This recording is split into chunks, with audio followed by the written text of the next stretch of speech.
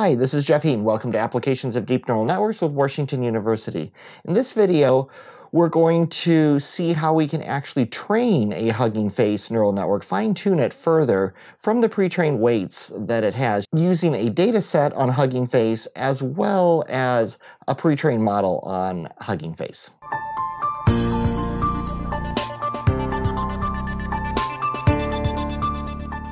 So now we're going to actually train a model in Hugging Face. I'm going to go ahead and open this in Colab Pro. You don't really need Colab Pro. I'm using Colab Pro Plus. It works just fine in the free environment. You do want to make sure that you're using a GPU for the hardware accelerator. That'll help it to go faster. And I'm going to go ahead and begin and show you the different parts as we run this. I'm going to run this. We're going to use TensorFlow 2.x. And that is ready. We're going to go ahead and install Hugging Face. It's not included in Colab by default. This goes pretty quick, but I'll still fast forward through it. And I'm going to load the emotion data set. We've dealt with this one before. It is tweets, and they've been labeled to 6 different emotion types. You can see what an individual tweet looks like, and you can see the label is 3.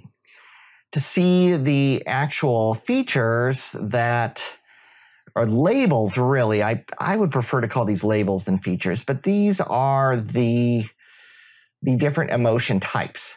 Now, considering this is Twitter, I am surprised that trolling and political fervor are not among them. Maybe both of those are special cases of anger, but. So now we'll go ahead and load the auto tokenizer, which we're going to use the DistilAvert base. And this is going to break the tweets into subword tokens. We'll see that in a moment. It takes it a moment to, it's already loaded, so that is good.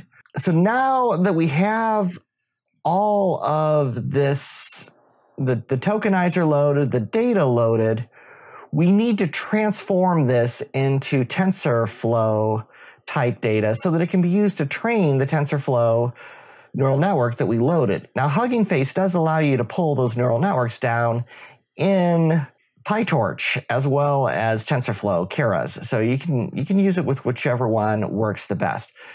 I'm using the data collator, which is going to be used to take the Python dictionaries and the Hugging Face format that they put the data in, and it's going to output it as TensorFlow. We'll go ahead and run that. This does not take long, so I don't need to fast forward it. Then we're going to take and we're going to get the training data set and the evaluation data set, run those using the tokenized form of it that we previously created. That was done up here. I kind of jumped through that fairly quickly because we've done this before in previous class modules, but we basically took all of the data, broke into the subwords with the beginning and ending tokens, and put it all together. So now we can break that into the training and the evaluation sets. As is typical for Hugging Face data sets, they're already pre-broken into train and evaluation for you. Now I'm going to build the 2 TensorFlow data sets, and I'm passing in the columns that we're extracting. So we're getting the attention masks. That's telling which of the parts of the sequence are not padding and need to be paid attention to. The input IDs, which tells us the tokens that each of these subwords were broken into, and then the labels that it's going to align to. Batch size is 8, so we have a full supervised training set there. Now we're ready to download we're using DistilAvert again, and this is using the model for sequence classification. So we're going to classify those 6 labels. Now we can compile and fit the neural network. Now it's going to go through these epochs for a while, and you're going to see the log loss the loss function slowly decrease as it goes through all of these. You certainly want to make sure you have your GPU enabled so that these don't take completely forever. You can see the sparse categorical accuracy is increasing. By the way, what sparse accuracy means is we're not putting them into one hot encoding where the 6 emotions would each have separate columns with a 1 and just 1 and zeros in the other. Rather, we're actually passing in the index. So 1, 2, 3, 0, 1, 2, 3, whatever the actual label indices were.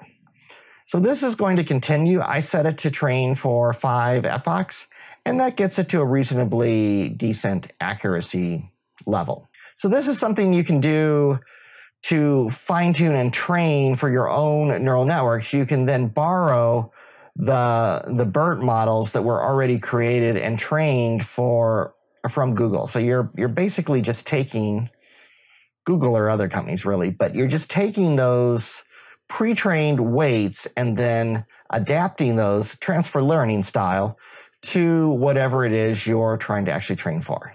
Thank you for watching this video, and if you'd like to keep up with this course, please subscribe to my YouTube channel so that you can see all my latest videos on artificial intelligence and natural language processing.